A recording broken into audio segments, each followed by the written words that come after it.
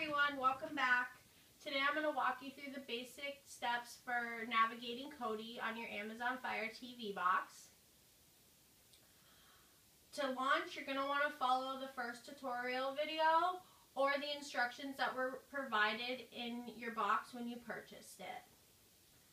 Once you get it up and loaded, you're going to see this main screen here called All Movies and TV. This is where, if you just know what you want to watch, and when you first load it up, you just go in here and you search what it is that you're looking for.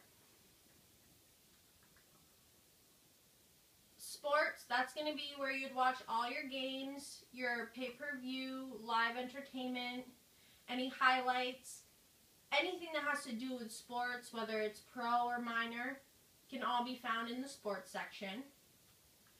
Then there's the music section. You just go in and you search there. I've used MP3 streams as the main add-on. There are other add-ons for live radio and everything that you can use. I've installed Pandora for you. And you can find all that if you were to go down and select add-ons underneath music. Movie apps. This is where you can find anything else that you want to watch as far as adult entertainment. If the first section you couldn't find a movie or a TV show, you could go in here and search within these other apps. Workout videos. You could find the other music add-ons here too. Any program add-ons, favorites. You can also install more add-ons in this section as well. I didn't install all the foreign TV. I just put the most popular ones in the US. But if you're looking for a particular add-on for whatever country you're in, this would be where you could install it. I've plugged everything in for you. All you have to do is select it and install it, and it should always be found right here in movie apps thereafter.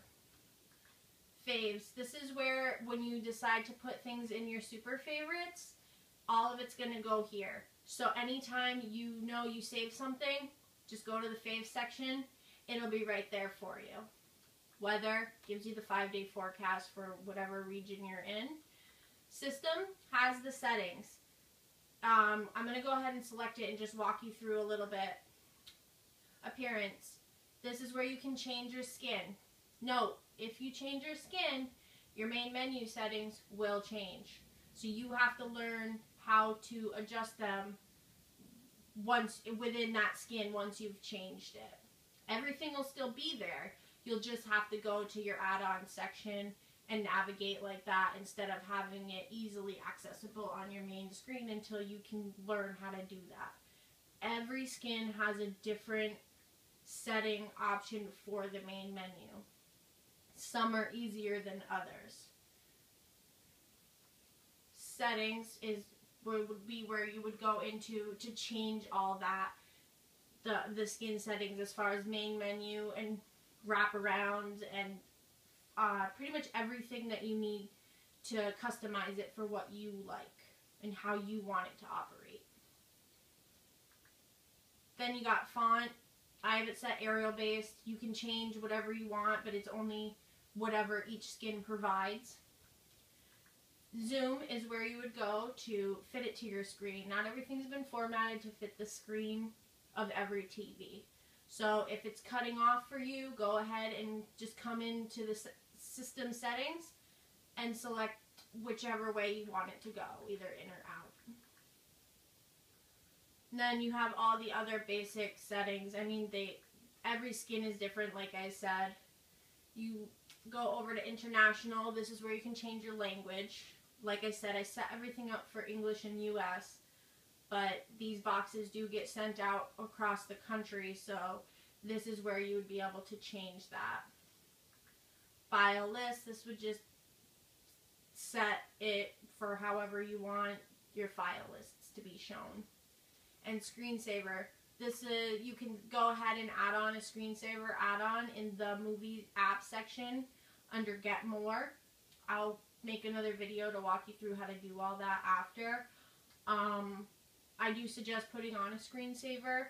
especially if you're the type of person to fall asleep with the TV on, just because the screen will sit like this all night long without a screensaver. Then you have video. This is also where you can get the apps. Live TV. You want to make sure your EPG data settings are proper. Otherwise, you're just going to get script errors and little bars that pop up at the top that are telling you that things are not working or there's plugins that are needed. And it's definitely a lot of maintenance to have live TV unless you know what you're doing. I don't suggest playing with it, but there are YouTube videos out there for anyone who wants to get live TV on the device. Music, where you can get other music add-ons. Pictures, you can store pictures and use that as a screensaver if you'd like. You can change your weather region. You can get more add-ons here as well. You can add on services. System is pretty much just settings, and skin is, those two can be found in the appearance section. I'm going to hit the back button, and I want to thank you for watching the basic navigation of Kodi, and there'll be more movies to come. Thank you.